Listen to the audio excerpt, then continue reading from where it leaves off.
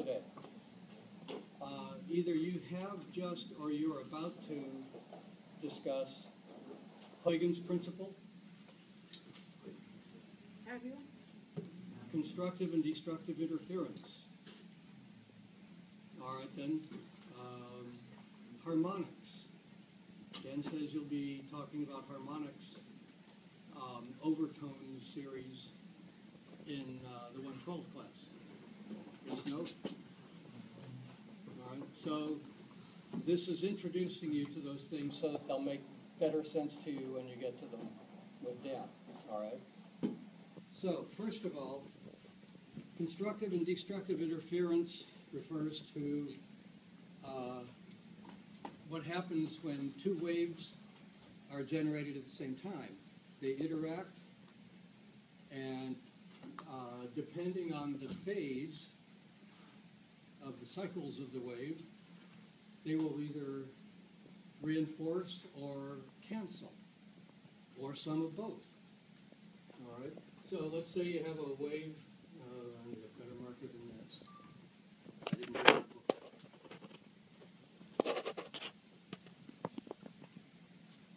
Let's see if I can make this work.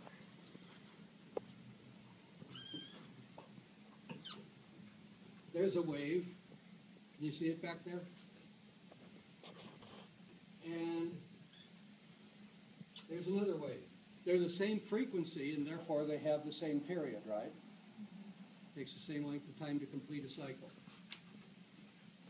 At each point along the way here, they're going to reinforce each other. The one is going to add to the other. So the result of these two happening at the same time is going to be a bigger wave. At every point along the cycle, they're going to reinforce each other. They're going to sum. They're going to add up the energy. All right? What if you have a second wave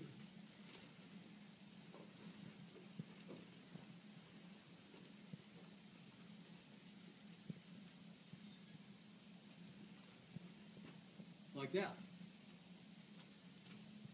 Now, at every point along the way, for every bit of increase you have here, you have a decrease over here and so forth, right? This is called 180 degrees out of phase. You've heard that term, right? If totally in phase, they're going to totally reinforce. Totally out of phase, 180 degrees out, because you can take the sine wave and think of it as a circle from your marker, and it's 360 degrees, right? So each of these cycles gets 360 degrees. 180 degrees out of phase means total cancellation. The resulting wave of these two is going to be what? Doubly, right? It's cancellation all through the cycle, so the result is that. All right? That's theory land, and most of the time, it's not exactly in phase or exactly out of phase. You're talking about waves. Oh, can I try one of those? Yeah. This is a wimpy light blue.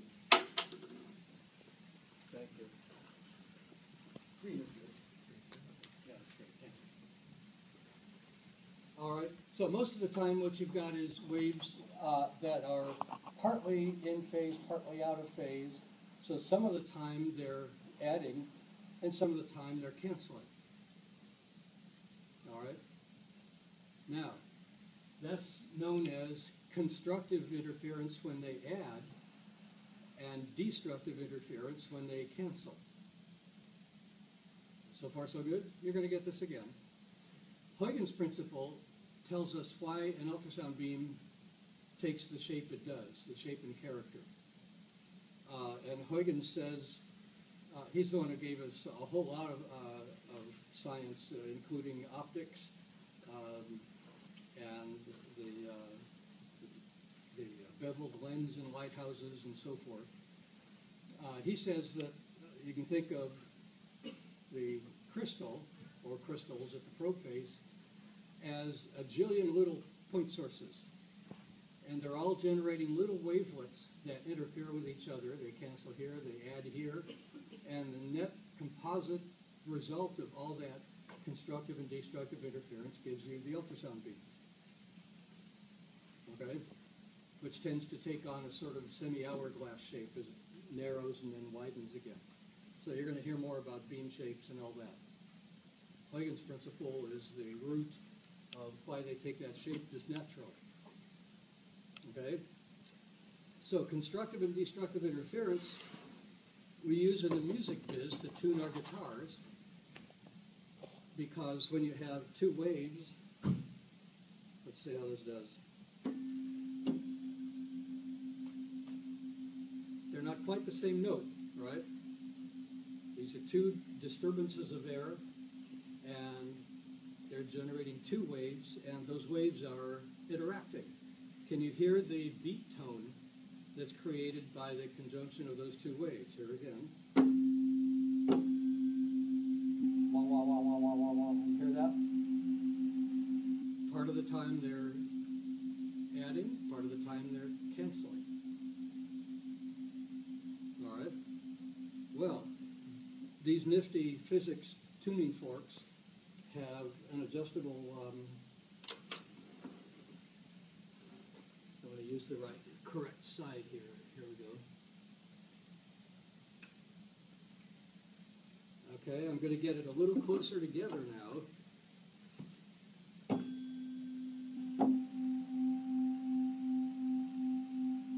The beat tone got slower, didn't it? They're closer together. Not quite exactly in phase, but close. So those waves now are creating a slower resulting overtone, right? Here it is again.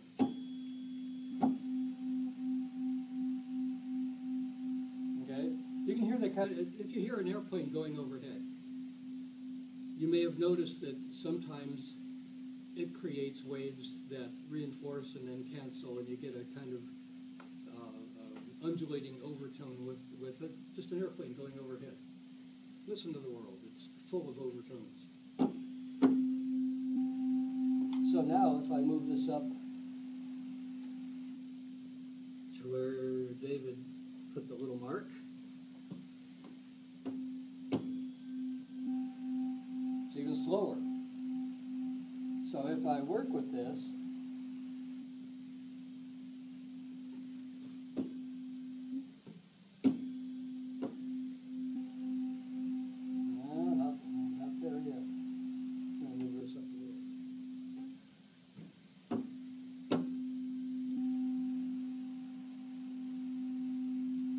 no beat tone, right?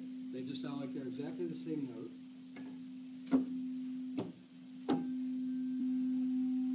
And there's no beat tone. Make sense? Now, there are two things about the guitar that I drove down and got last year instead of going home like a good boy.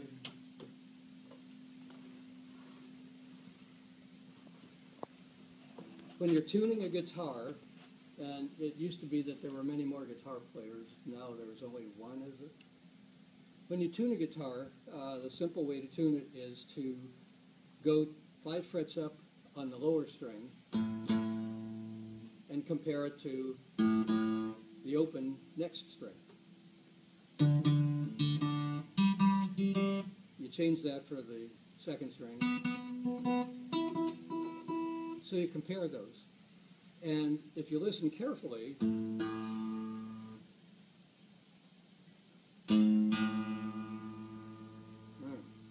sounds ugly, right? Part of that ugly sound is a fast beat tone. If I get a, if you listen carefully, there's a bit of a beat tone there. But you can make it sound even better if you use harmonics. Anybody hear the beat tone? It was kind of fast, so I'm going to bring it a little closer.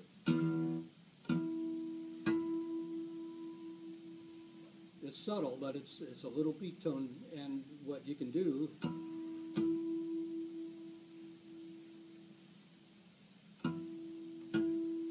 chords gradually creep up on it until the B tone goes away. So that's another way to tune a guitar. And that leads to the other thing, harmonics. Every signal has a fundamental frequency. Okay? It's the lowest frequency in the signal, and it's the fundamental. And it's usually the strongest in amplitude. So I'm going to take the G string here. No, I'm going to use the A. There we go. All right. And you can hear that A note, which happens to have however many cycles per second. I'm going to guess it's 220. I think it's an octave below A440, which is concert pitch. Standard tuned to this note concert pitch is A440 cycles per second. All right. Now, hold this very carefully or you're in big trouble. All right. The vibrating string, when you get the fundamental, vibrates in one big piece, right? The string's vibrating, we'll say, 220 times a second. All right? Vibrating like that. But at the same time, the string is vibrating in two parts, and in three parts,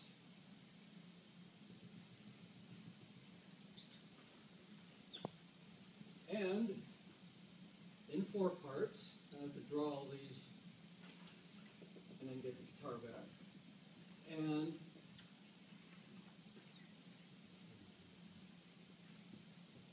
there we go. 5 parts. All these vibrations are occurring at the same time. You're not real conscious of the other vibrations when you play the open string. Cocobolo, isn't that pretty? It's the Mexican version of rosewood, and Brazilian rosewood has become endangered, so we don't mess with that. But that's a pretty guitar. Anyway, all right, so this is the open string vibrating in one big piece. And now if I divided the string in half at the 12th fret and barely touch the string, I get that chimey sort of note that's an octave up from the original one.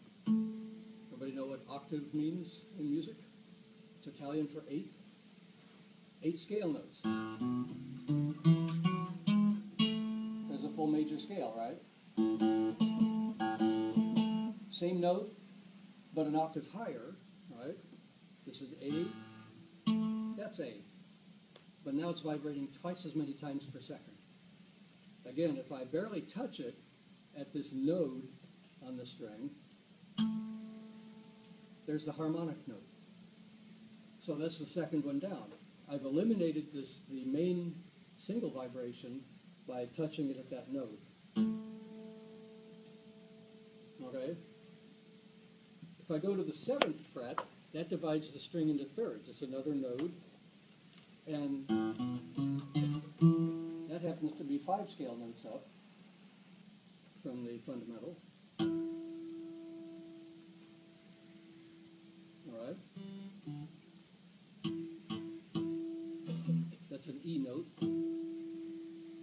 So now the string is vibrating in 3 parts. Now I'll go to the 5th fret. That's 4 scale notes up. Touch it there. It's another node. They get progressively harder to produce. Okay? And that's 2 octaves up, 4 times as many vibrations per second as the fundamental tone. Same note, it's an A note, but now it's 2 octaves higher. That means 4 times as many vibrations per second. Then the 5th fret divides it into the 4th fret divides it into 5 equal parts.